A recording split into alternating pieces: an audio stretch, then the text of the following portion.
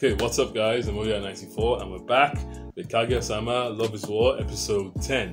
I finally run out of fingers for this.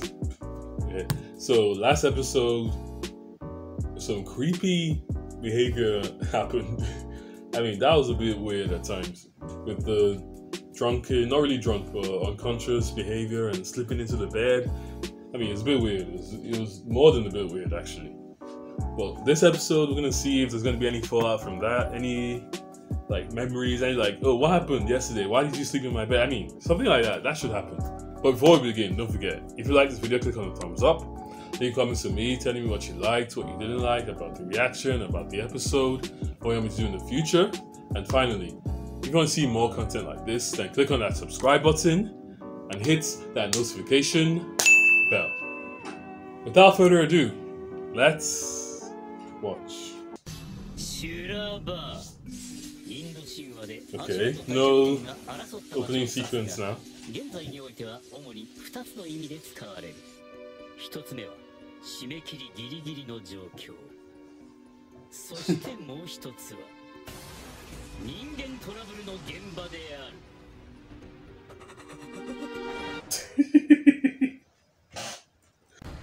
食べてください。 Okay, so we're just gonna pretend like that the bed thing didn't happen. Okay. Oh, she won't forgive? Okay, yeah, good. No.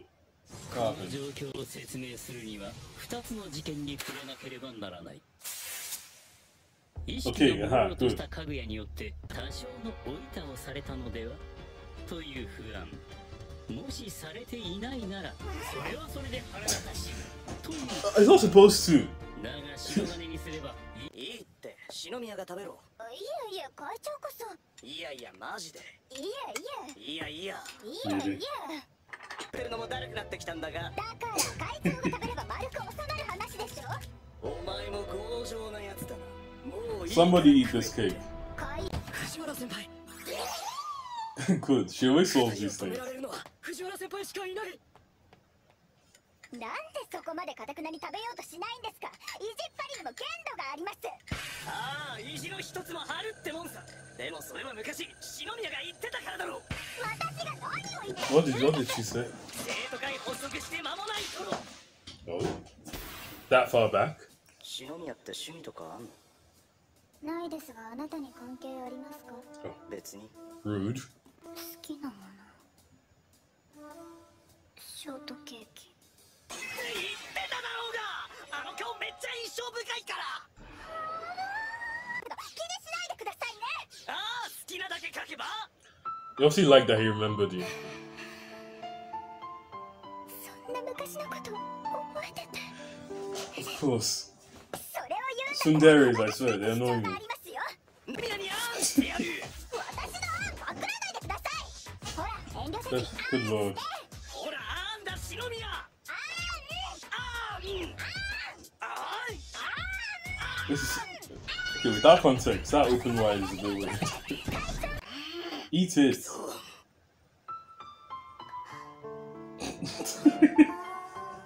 What is this music? Thank you.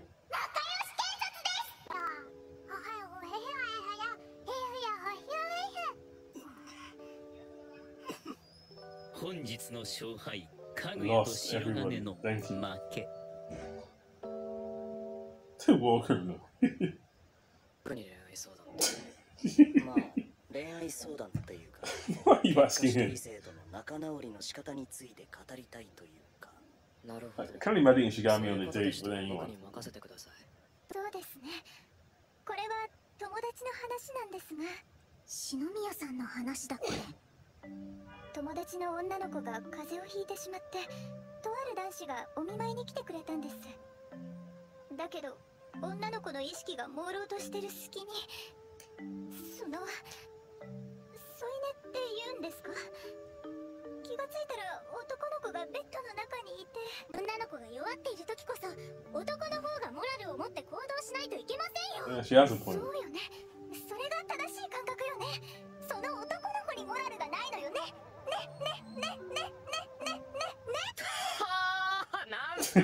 はあ、なんすかそのクソ女。クソ部ないですか。自分から誘っておいてよくもまあ抜けるけどございますね。モラルってのもないんですかね。I can see why. 絶対めんどくさいですよ、その女。ラブコメだと黒髪貧乳にありがちなタイプです。ティピカルですよ、ティピカル。一発でエンジンかかった。I feel like he just doesn't like Kaguya. That's all. 引っ張り込むって。その女絶対ドインランですよ。一見清楚でお高く止まってるやつに限って性欲の出し方が歪んでて自己中心的なんですよ。男なんて興味がないふりしてるくせに。Okay, this sounds like an insult. But I don't think he is. 女はヘビです。すぐ絡み合って王噛み合うウロボロスです。やだやだ。Stop! OK、ブレーキ石神。Thank you. でも、その件はいいんです。最初からこんなことで責任取ってほしいなんて思っちゃ Then what's the problem? じゃあ何に怒っているんですか？ Yeah, that's true. I think she said it. 何に She wanted him to touch her. 向こうは篠宮さんに指一本触れてなくて責任を取ってもらいたいとも思ってないんでした。 Exactly. 篠宮さんは何に怒っているんですか？言えない。言えるわけない。Of course you can't say it. 何かしてほしかったなんて。ごめんなさい。そこみたいなところで怒ったりするじゃないですか、女って。男が女の全てを理解しようとするのがそもそも傲慢なのかもしれません。Okay. What's gonna happen now? 篠宮、お前に言わなきゃならないことがある。何ですか？ What? 俺は篠宮に指一本触れてないと言った。が、本当は指一本だけ触れた。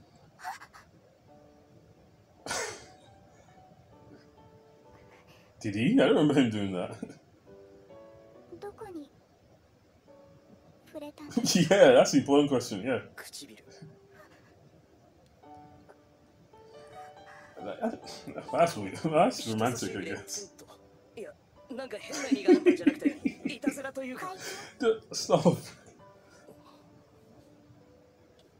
お返しです。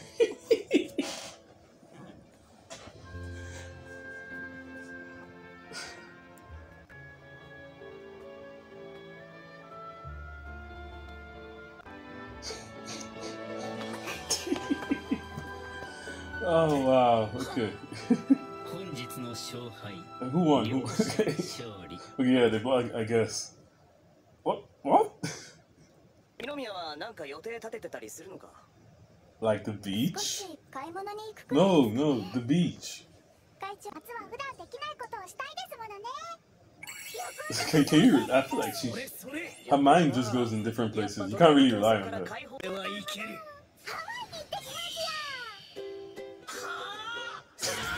See what I mean? もう夏休みスタートダッシュの重要性は理解している。だが、かぐやと藤原の付き合いは長く、藤原が思い通りに動くなど。 Exactly. Like she's too much of a wild card.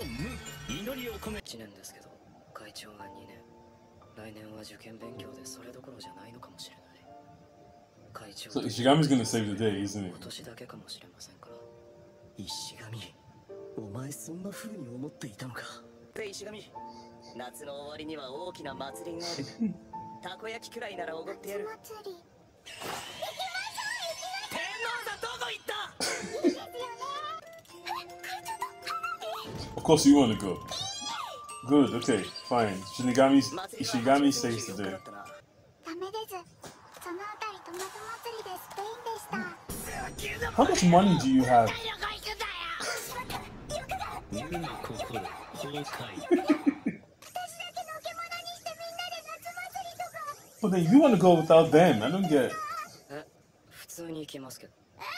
Thank you. 藤原 Please さん tell her. トマト祭りじゃないですか。 Exactly, tell 楽し her. んでくるのに僕らに行くなってのはあんまり。 Yeah, fuck you, yeah.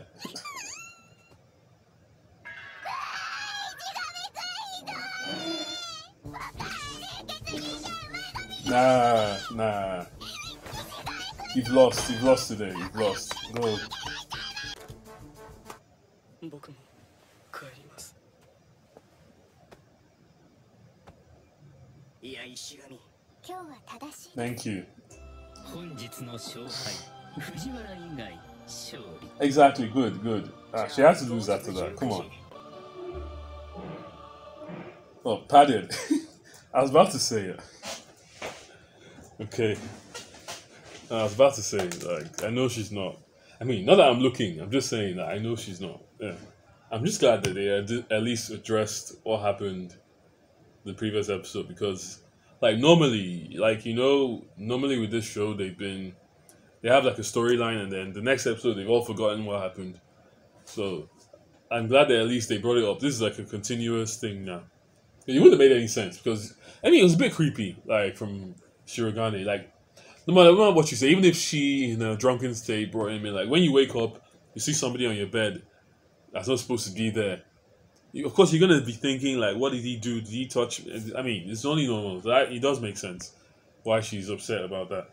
I mean, it didn't make sense why she was upset about he wanting to touch her, because like you shouldn't be, even if no matter how much you like a guy, you shouldn't want him to take advantage of you while you're drunk. I mean, I know she's young and everything, but you're not supposed to. That's not.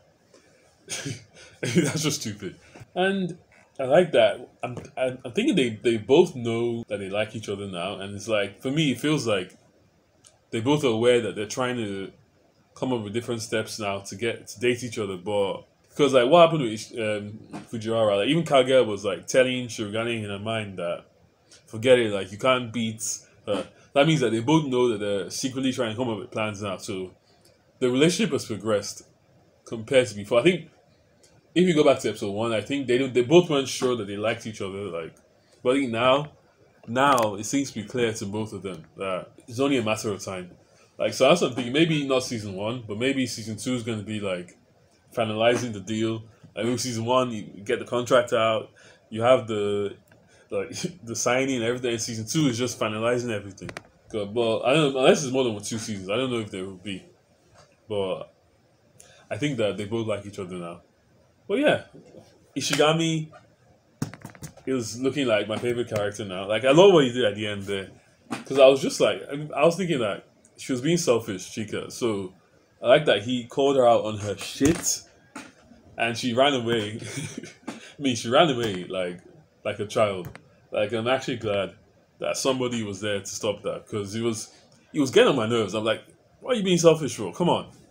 Like, I'm really taking this thing personally. I really took it personally. It's like, it has nothing to do with me, but like, I'm like, let these people go on holidays together. What's wrong with you? What's wrong with you? Like, thank you, Ishigami. I like him. I'm gonna leave now, and before we go, if you like this video, click on the thumbs up.